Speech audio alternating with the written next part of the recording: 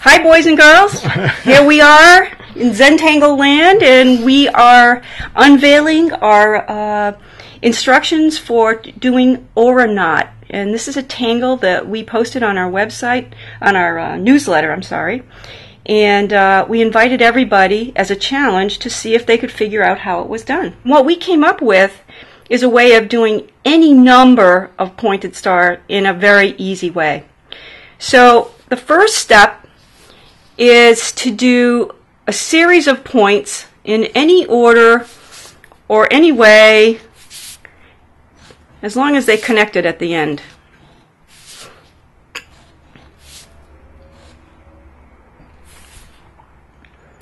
The next step is we're going to start joining the edges.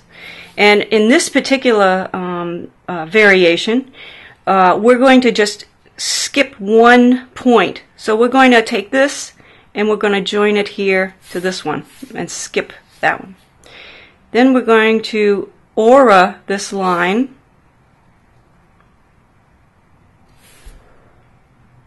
and go to there.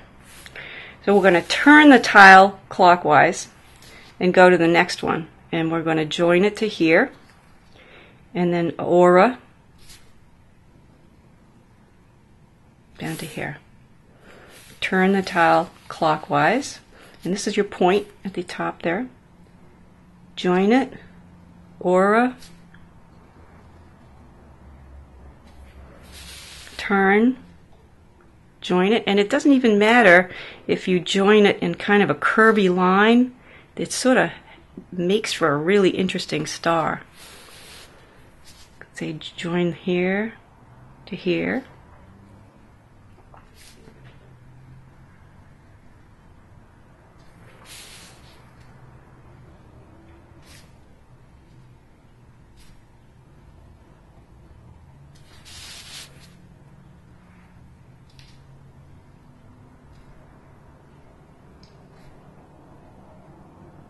So there's our beginning of our auraknot. And that's so beautiful, even by itself. And you can see the whole hollaba effect, because the clues that we had was it aura and hollaba. Okay, so what we're going to look for now, there's only one line on here that's one continuous line, and that's where we're going to always go back to. So this line right here was the first one we put down. So that's sort of, if you want to even mark it a little bit so you'll know where you're going to begin each time. We're going to, in our usual way, we're going to aura that line again. Turn it clockwise, aura the next line, turn it,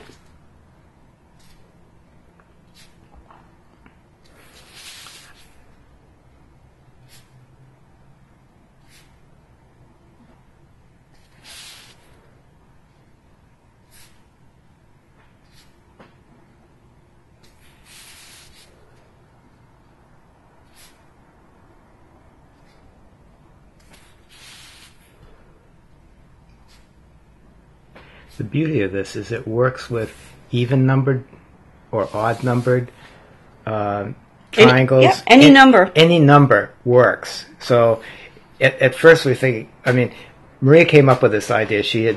All she had when she was starting it was a piece of newspaper and a pen, and you should have seen it. It was like totally covered with this brilliant idea, and it was so much fun. And you see in the newsletter, the whole table was covered with explorations of this. And first we did a 3-pointed one, then tried a 4-pointed one, and then you can do any shape, and it's really simple and very, very exciting. So it was so cool that we decided, well, let's just put it out there and let people play with it, because it's very difficult to figure it out. So now we've done this aura on each one of these points and pretty much filled the points. If you want to continue, you can. It's not necessary, but you can. By just keep going around.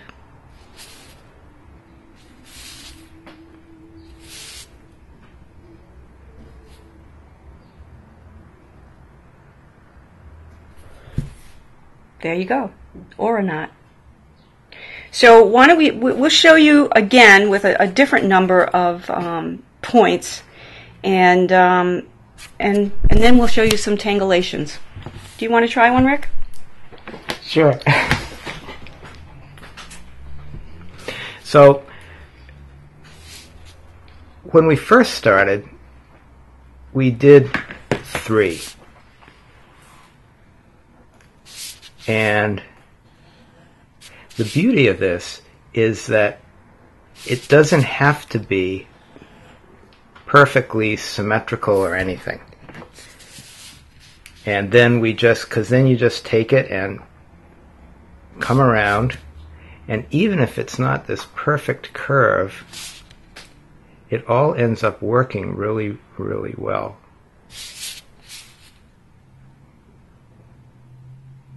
And so now it goes aura, halaba. And halaba is one of our tangles, and it's done by drawing behind. So that's why we're saying the halaba technique. And aura is to echo a line right next to it. So that's what we're doing here.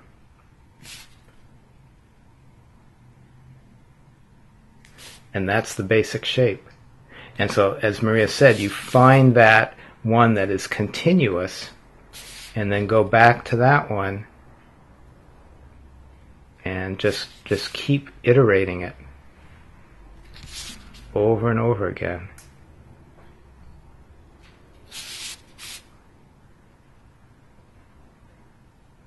And it has this very, a lot of people commented on how it was, had a Celtic knot feel. And you can accomplish that without having to figure out how it's done. Like you don't have to put the dots down and do all the planning ahead of time.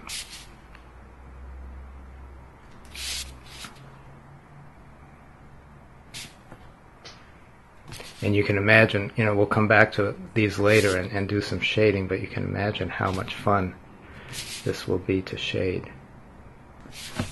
So there's another version. And we could continue in this, or some of the other things we've done is like put tipple in those spaces. Okay, so now we're going to get a little creative. We're going to start again with any number of points on your star that you want.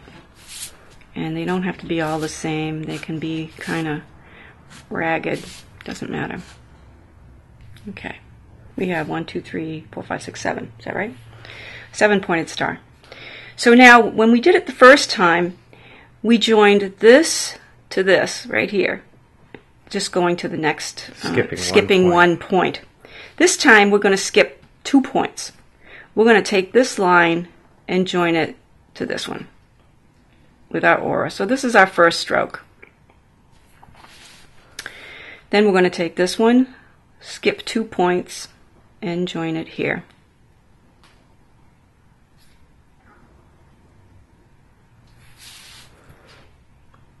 Skip 2 points.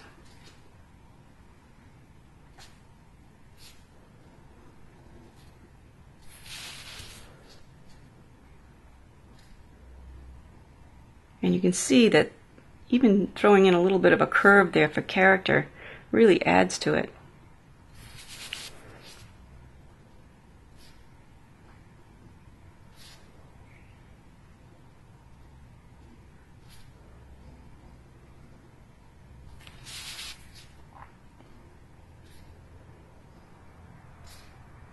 And again, it doesn't matter 7 or 8 or 6, even or odd, it all works the same. The same method works for any number of facets or points. Okay, so we have our basic star again. It's just going to end up looking a little different because it joined a little differently. So now we go back to our first stroke down. And again, we're going to do the aura. Turn it to the right, clockwise.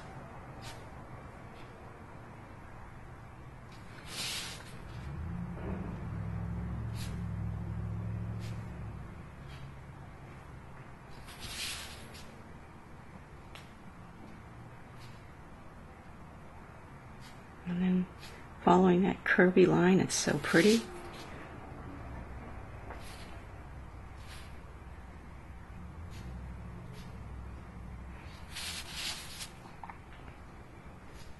This just makes itself. Don't even have to. It does.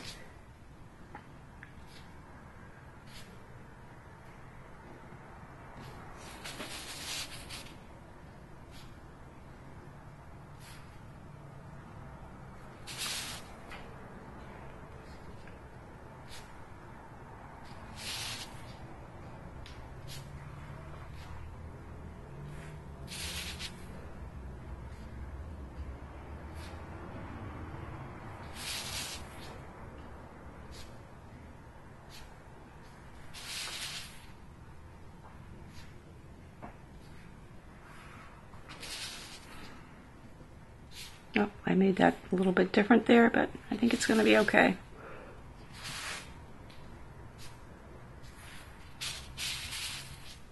So it's also very forgiving.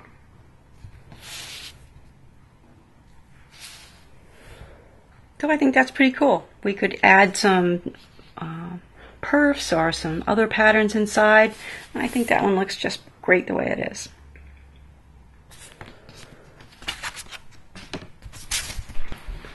Another way we can do this is we'll start with a basic shape, just like that first one.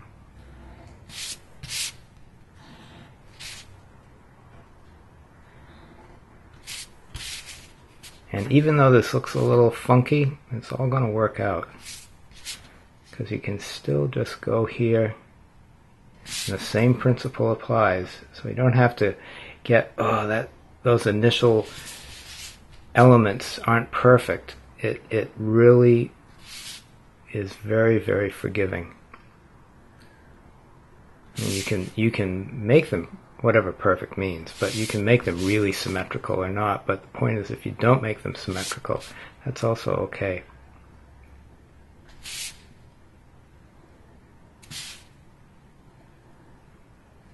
So what you can do now is make another set of shapes. Okay, and we're going to do the same thing. I'm going to connect it.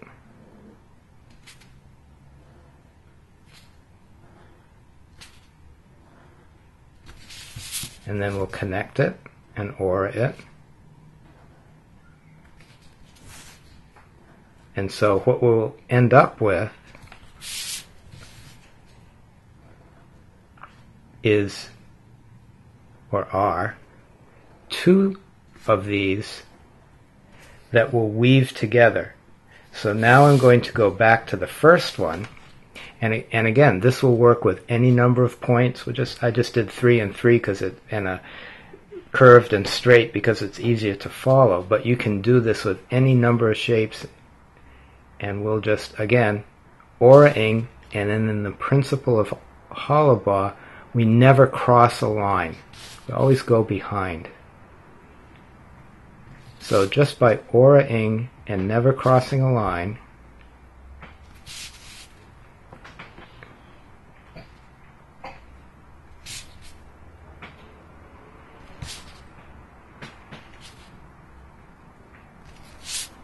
these will weave together.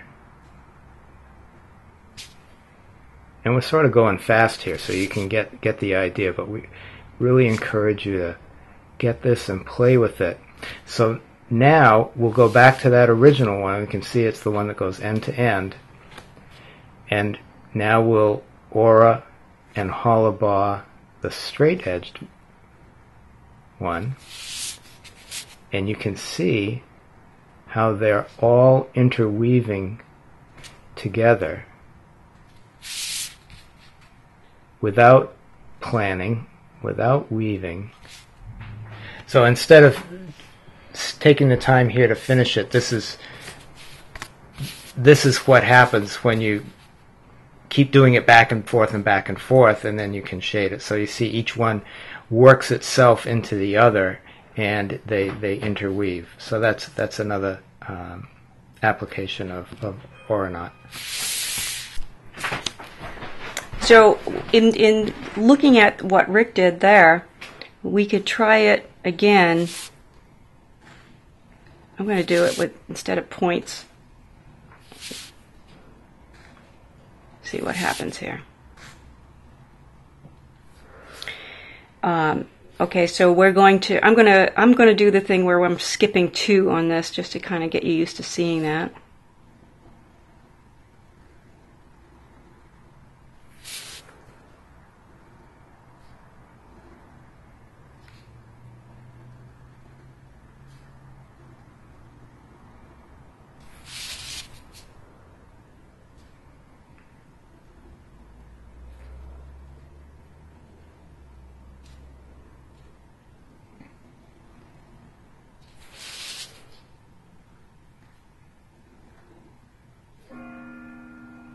And there's the bells.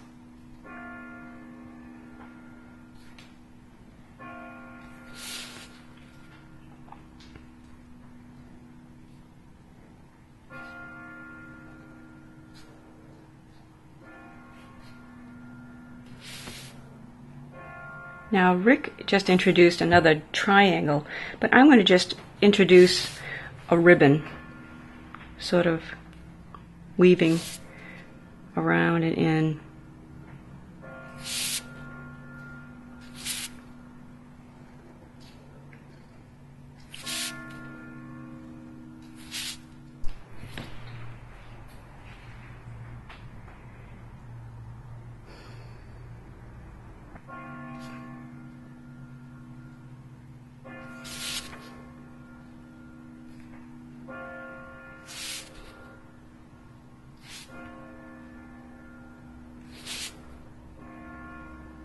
I've now done so many of these that I can do them in my sleep.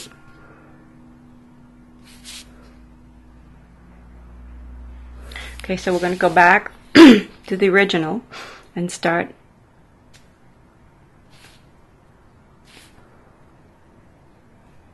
adding the aura. And unlike Rick, I'm not going to go back and do it on the ribbon. I'm just going to do it on the original star and let the ribbon just weave in between.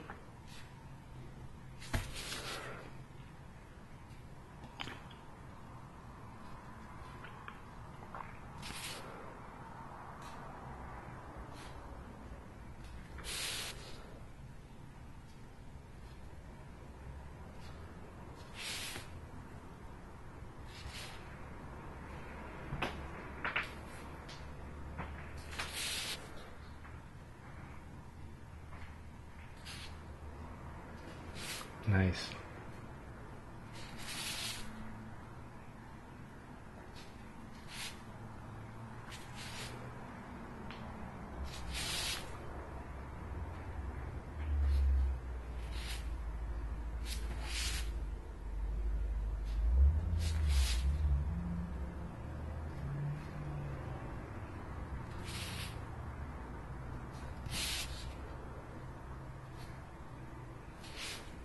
You don't even have to worry about when you're going to finish, because it just sort of finishes it on its own.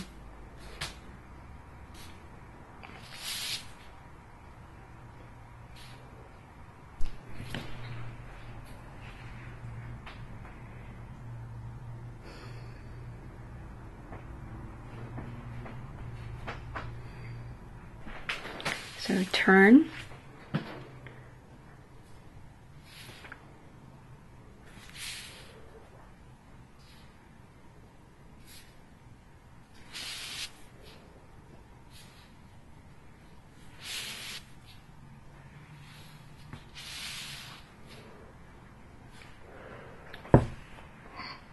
So that's kind of cool. There we go. I love that one.